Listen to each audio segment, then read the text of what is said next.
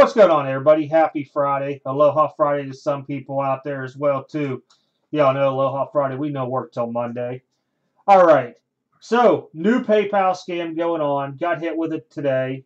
Matter of fact, it's on my way to Fort Knox to go pick up mail. And got two alerts on my phone. So, PayPal on my phone set up like if I receive a payment or send a payment, it has a little pop-up like you get a text message and stuff. And I was like, oh man, crap! Somebody just bought two cards or something like that. I'm like, I'm gonna have to go to the other post office now and get these shipped out today. So I get to the Fort Knox post office, open up, and it's like, you have an invoice. I'm like, what? Who's invoicing me and for what? And I was like, wait a minute. I pay my antivirus stuff always in January, so that's how I knew right off the bat, big red flag. So I end up calling PayPal up. And as you guys can see here, that's who sent it, Lorna Harris. And no business name there. And then if you look when you open the invoice up, that's what it says right there, phone number and everything. It actually came through, too, as a real PayPal, like to my PayPal, a real PayPal generated email and everything like that. So after I got customer service on the phone, real nice lady, I can tell you end state is this. I can't click that pay now button even if I tried. It's blocked. But it'll still take 1 to 2 weeks for it to be eliminated off the system. I guess it's kind of painful to do that. But what she told me was really interesting. I told her I wanted to put it in a YouTube video, and she said, please do. And I'm like, all right, cool, So I just want to dissect this just in a quicker piece here. If you look, it says Malwarebytes Protection. Well, like I said, all my stuff is done beginning of January, so I knew it had to be something wrong. It lists a phone number.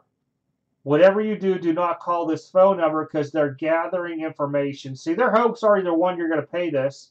Two, you're not going to pay and call the phone number. Then they're going to get your information that they really don't have already. And they are now going to use your personal information to a scandal out there. So when you call the phone number up, and she told me, I guess a bunch of people have called these phone numbers, and this is pretty much their line. They're gonna ask you to verify the email address it went to. Then they're gonna play around. Okay, can you verify your name, address, and phone number? We'll say, right? And you'll do that because hey, we all do that. Verify. Hey, I don't want this. This has to be true. It got sent through PayPal, right? At that time frame, then they're going to be like, all right, we need to ask you like a security question or two. It might say like, what's your date of birth? With this here, they wouldn't verify social. If they asked you that, that'd be the biggest flag. But most people need like date of birth. We'll just rattle it right off. Yeah, it's my birthday. Hee hee ha ha. Whatever it is out there.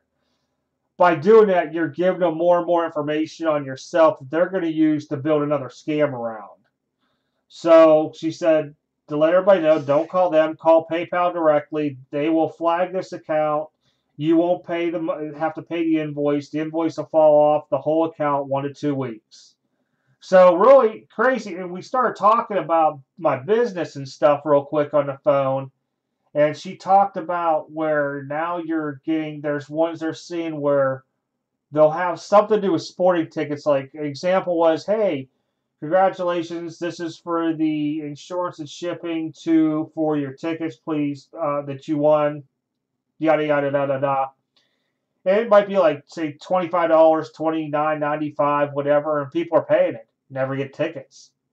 And if you call that phone number, they're going to go through a bigger thing about trying to gather more information on you to use your information in a scam. It's just insane with it all. The other one dealt with, it wasn't like baseball cards per se or autographed memorabilia, but it was like sporting clothing like jerseys and stuff like that there. So just be careful, guys. If you didn't order it, I mean, unless you personally would know the company, maybe you can call the company up, like say it came out from like Blowout or Fanatics. I guess you can go try to eliminate it that way. Me, I know I didn't order this. And even if I got one that said Fanatics on here, I know I didn't order Fanatics. I would still call them up, have them do their end onto it, because I probably should have a direct receipt from Fanatics or an email from them, right? This would make sense. All right, guys, just wanted to show this here to you real quick. I would ever thought of this, and most of the stuff you get is all from the fake little cover-up emails saying, oh, you owe us money, or click this, we're PayPal, and they're really not. You guys know, just hover over the email address, and it'll show you the real email address type deal. If it's not a PayPal one, fake. Or if you don't know, just call PayPal up. But, alright guys, yeah, they were real quick to dissolve this and give you some more information just to let everybody know out there, be aware of this stuff. To me, it's new. Might be, you guys might have known about this for a while. I have no idea. But first time I've ever seen it was really different. I just wanted to make sure that, because it was due today, that somehow wasn't going to automatically draft the money tomorrow, or etc., etc. All right, guys, take care. I'll be on for overtime tonight. Show in Salem tomorrow. I'm not set up. Going to walk around, try to get some good footage. Other than that, that's pretty much it, guys. Take care. Have a good one. See you guys next time.